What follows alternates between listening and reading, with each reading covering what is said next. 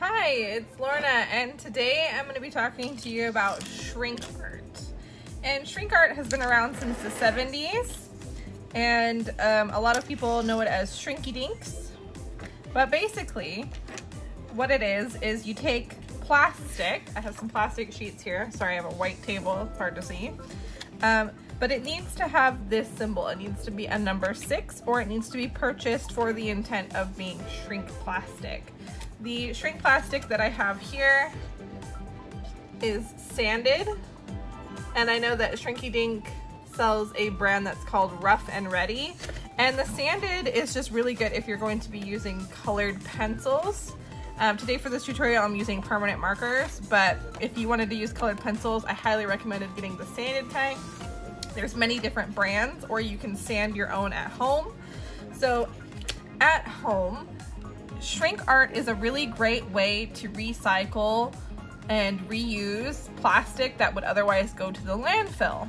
So it's a really great art project to help our environment as well.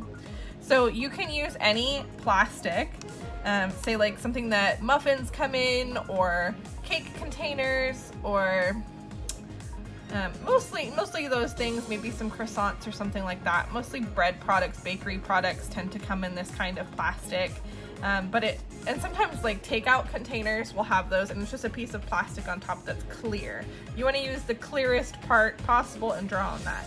But it will have this symbol on it. I don't have any right now because I don't really get a whole lot of that kind of food. Sometimes the ones are a little bit thinner, so if you wanted to, you could purchase the plastic, but it does need to have this symbol. It's like a little triangle with lines for the recycle, and then has the number 6. Okay, not number 5, but the number 6. So I have the plastic here, but I'm gonna talk about some other things like finishing and the markers. So I have here some Sharpie markers. I have 2 different kinds. This is extreme fade resistant. I don't know how true that is, but it's pretty cool. But this one's a little bit thicker. I like this one for blocking in large areas, and then this one is a little bit thinner, and this is great for different kinds of lines. So shaping your lines is really important if you're doing just black and white. Now, if you're not doing black and white and you're doing color, they have permanent markers, but you could also do colored pencils. But they have permanent markers in so many fun colors. So many fun colors. I have reds and browns and greens and I mean, just wowza. And this one just wasn't that expensive, and you get all these beautiful colors. All these are my grayscale. But when you're using color, you want to make sure that you use lighter colors than you would expect, because if you use too dark of a color, when it bakes, it's going to condense. And when you're condensing color, it gets higher in pigment. So, for example, if I do black, I'm going to show you on the one that you're going to see in a little bit. If I just do streaky black hair here, you're not going to see all of these gaps, because in the oven it's going to come close together. All these little gaps are going to disappear. So if you do that with color, what happens is it concentrates the color in one particular area, and it can make it really, really dark. So if you do something like a light green or something, and when it bakes, it'll become a much darker green. So keep that in mind when you're using that. Colored pencils tend to stay truer to their color in the oven, and that's just because they are 100% opaque to begin with. Okay, so I have some different ways of finishing my Shrinky Dinks.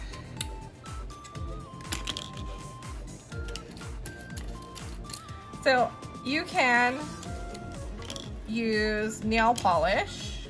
So this is one of my husband. It's one of my favorite that I've ever done, because it's just so funny. And I've used this unicorn sparkle on there. So a pro tip when you're using any kind of, this I think has ethanol in it. Yeah. This is ethyl acetate, and it has some different kinds of alcohol in there and all sorts of chemicals.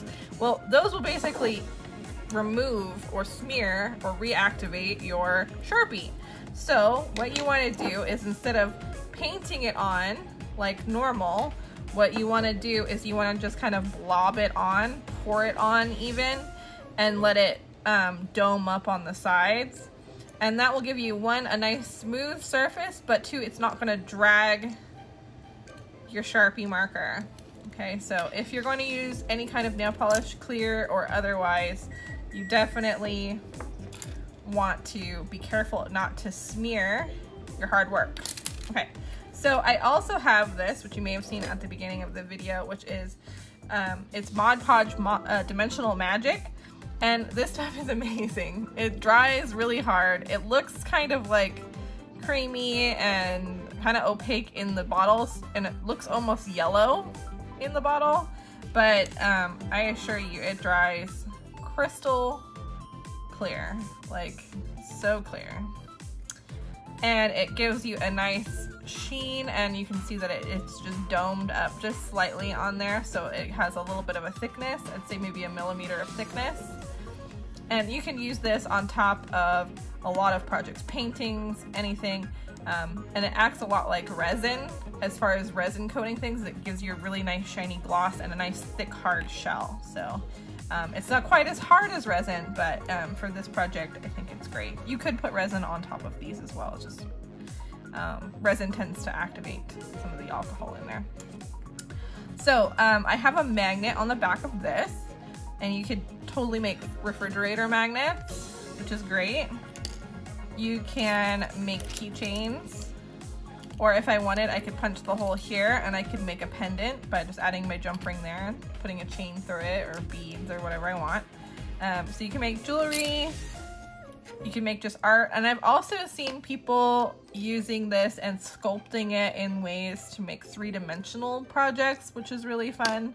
And carving it with X-Acto blades so that you get the difference between where you've carved and haven't carved, like they're scoring it, so when it folds in the oven it does really cool things. So as you can see here, this is kind of translucent and see-through, and you can see as it condenses it gets a little bit more milky and opaque, and that's totally normal. That's what this is supposed to do. They do sell plastic that will remain crystal clear. I don't particularly like the crystal clear look, but this is pretty opaque as it is. Okay, so I'm going to add a time lapse of me making my face. So I'm gonna make my face, and then I'm gonna come back and finish it off. So you'll see me baking it and everything.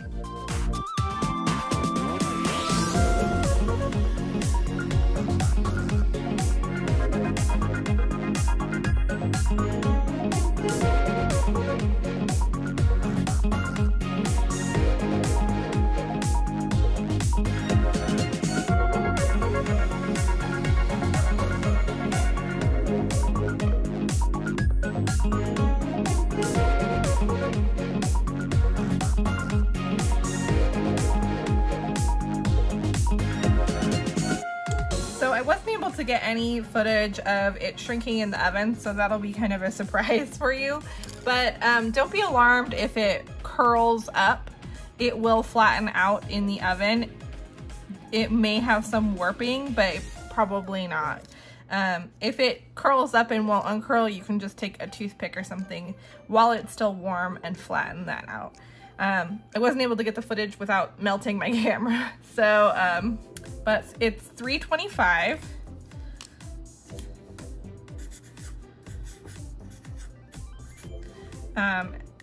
And then you're going to bake it for about 3 minutes to 5 minutes. Really, you just want to put it in the oven. You'll watch it shrink. You'll watch it curl and do weird things, and it'll warp and be really, like, for the first time, kind of alarming. And then it will flatten back out. And once it's flattened back out and you don't see any more shrinking happening, it's done. So you can just take it out. If it curls up and hasn't flattened back out, give it a few more minutes, or maybe another minute. Just turn on your oven light and give it a go and look at it. If you don't have an oven light, you know, take a peek open up your oven. Taking a peek won't ruin it or anything like that. And if I took this out curled or half shrunken, I could put it right back in the oven and it would be fine. Okay, so as you can see, I have my hair, and you see how it got so much more pigmented and darker. You can see some of my lines. This thing was huge before. I'll show you in comparison to my reference. So here's the reference that I traced. And then here's my mini little face. So it's pretty cool how much it really shrinks. I'd say that shrunk probably at a little over 50%.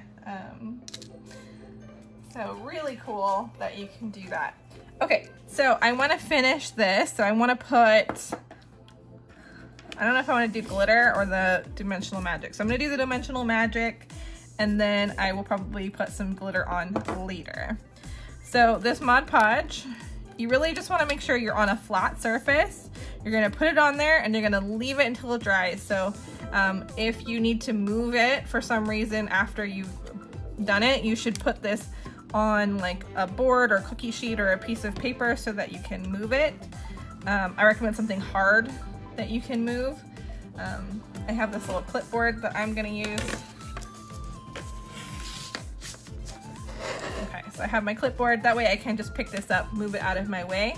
You don't want to tilt it at all after you've put the magic on there because it will spilleth over. You don't want that to happen. Okay, so, all right.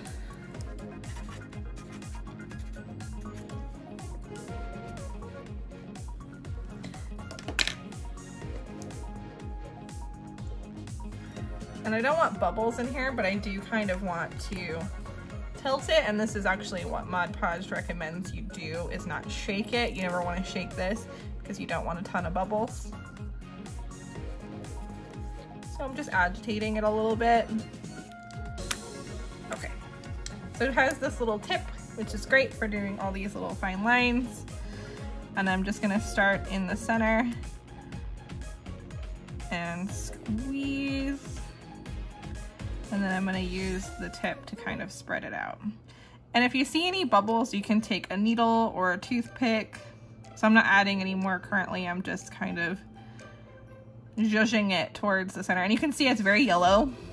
It has kind of like a varnish tinge to it. And it almost looks iridescent and blue in some areas. So it's kind of a strange substance for sure. You just want to bring it all the way to the edge of your piece. And I have a bubble right where my nose is, so I'm gonna move that. You can move the bubbles kind of to the edge and it makes it a little bit easier to pop them too.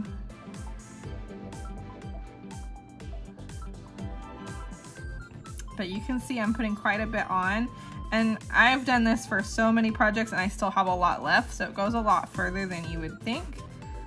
I picked this up at a craft store, probably Michael's, because they have a big line of Mod Podge items. Big fan of Mod Podge and all of their things. They have, you know, outdoor products, they have indoor products, they have things for collage and decoupage and all the podges. So I just recently discovered this one. I came across a YouTube tutorial of them using it, and they have some really fun glittery ones as well. So I'm gonna show you how to pop that bubble right on my cheek. So I'm actually, because I have in front of me a mechanical pencil, that's what I'm gonna use. But you could use a needle or a toothpick. So I'm just going to pop that bubble, if it will pop. Wow, that thing is stubborn. I can't get the center of it.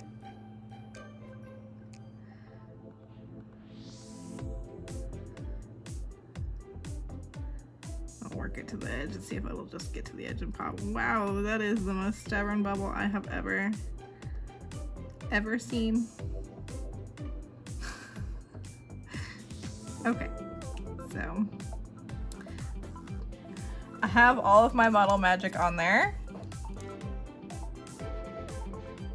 Oh my goodness, I can't even pop it with my finger. I'm just gonna get it off. Normally they pop. That one was a mutant bubble. I've never seen anything like it. Okay, so now I have a little bit of spillage from the bubble fiasco.